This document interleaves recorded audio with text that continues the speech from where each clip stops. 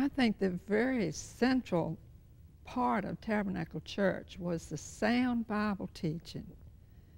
Mr. Dunlap himself, as Lois already said, was an artist with words. He had a way of taking the scriptures and making them live. And he certainly gave us a wonderful foundation in the Word of God, and that was carried on through the Sunday school and other ministries in the church. He also brought in speakers. We were blessed to have speakers come into Tabernacle Church from all over the world. For World Missions Week, we had the cream of the crop, as far as I'm concerned, of speakers that came and shared the Word with us and shared the vision and came alongside of Mr. Dunlap with the same type of vision and enlarged it for us. I often said my children learned geography in Tabernacle Church from the films that the missionaries brought and the slides that they showed. Mr. Dunlap and Jean really always felt that they were in need of revival, that God could mean more to them and God could mean more to us. So a revival was also to give us an opportunity to draw close to God.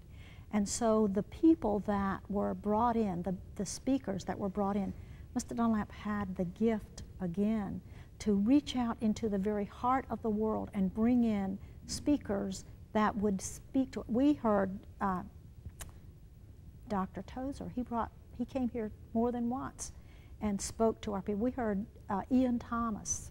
I can't even think of the numbers of leaders, world leaders in the spiritual life, that were brought here to speak to us. And it was always, God has a wonderful message.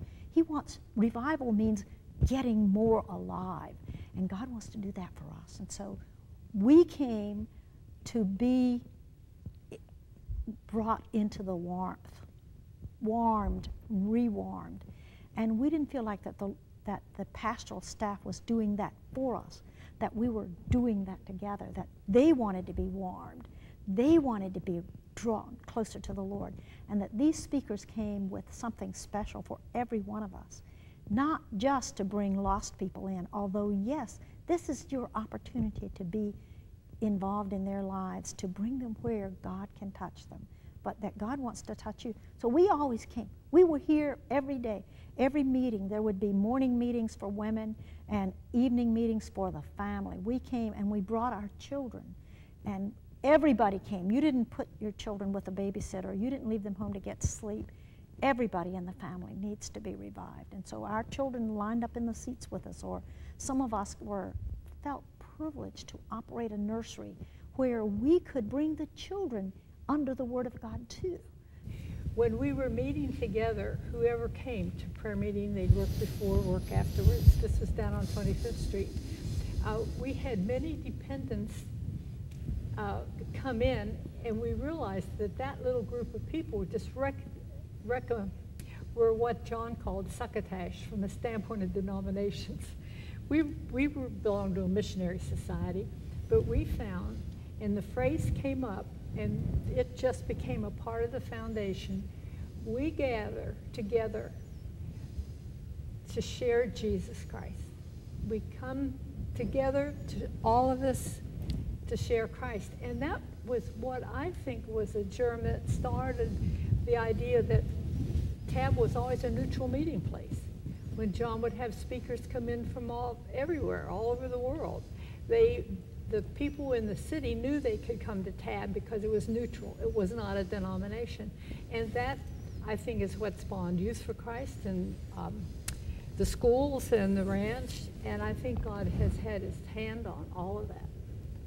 Music was a very important part of the church. Music was a very important part of the ministry. It wasn't something that we added on to or that we just happened to think about last night. It wasn't there to entertain you. It was there to minister to you. And these two ladies behind me led that music as a team for years. Some with the piano, some with the organ, some with leading the choir. But never had any kind of jealousy with that, just as their husbands had set the example. And they had the choir, but it was a ministry to those choir folks, 20, 30 people, however many they were. And they really ministered to one another, but they also ministered to us in a godly fashion. There was a wholesomeness, there was a spirit of awesomeness in a church service. Church was a different place, and it was a holy place.